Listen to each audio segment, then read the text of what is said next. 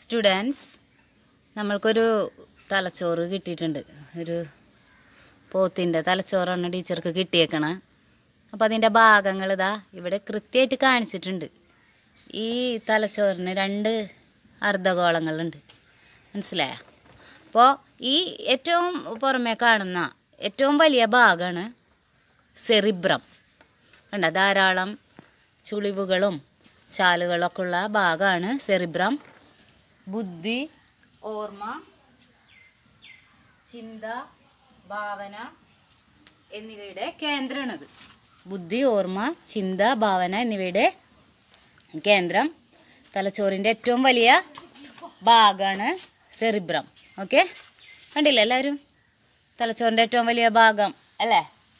ഇനി ഇതാണ് ഇന്ദ്രിയാനുഭവങ്ങൾ ഉളവാക്കുന്നു.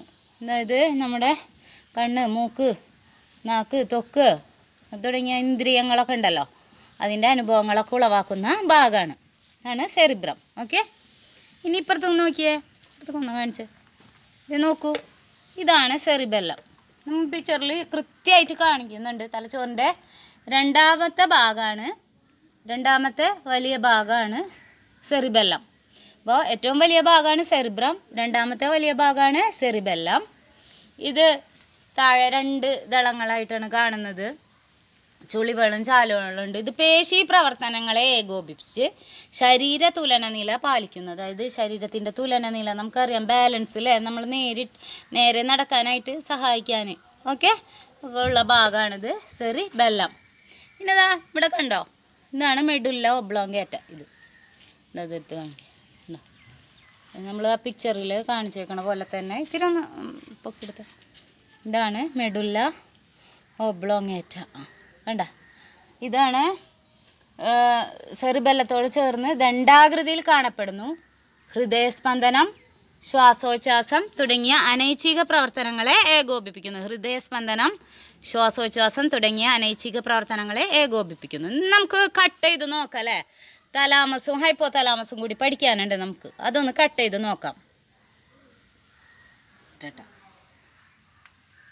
സ്റ്റുഡൻസ്, ഇത് നമ്മൾ കട്ട് ചെയ്തപ്പോൾ കണ്ടാണ് ഇതാ ഇവിടെ കാണുന്നുണ്ട് തലാമസ്. കണ്ടോ, ഇവിടെ കാണുന്നത് ഇത് തലാമസ്, ഇതിൻ്റെ താഴെ ഹൈപ്പോ തലാമസ്. ഓക്കെ, ഇപ്പോൾ ഇത്രയും ഭാഗങ്ങൾ ഇപ്പോൾ നമ്മൾ ശരിക്കും പുസ്തകത്തിലുള്ളത് പോലെ തന്നെയാണ് കാണുന്നത്. ഒന്നും കൂടി ടീച്ചർ പറയാം.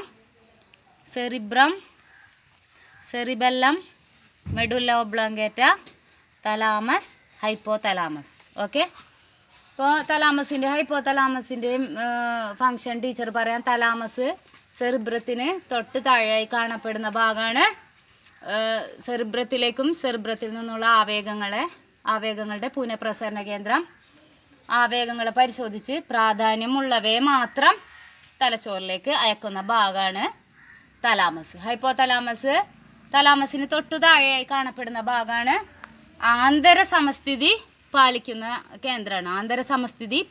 കേന്ദ്രം. കൃത്യമായിട്ട് മനസ്സിലാകുമെന്ന് വിചാരിക്കണോ?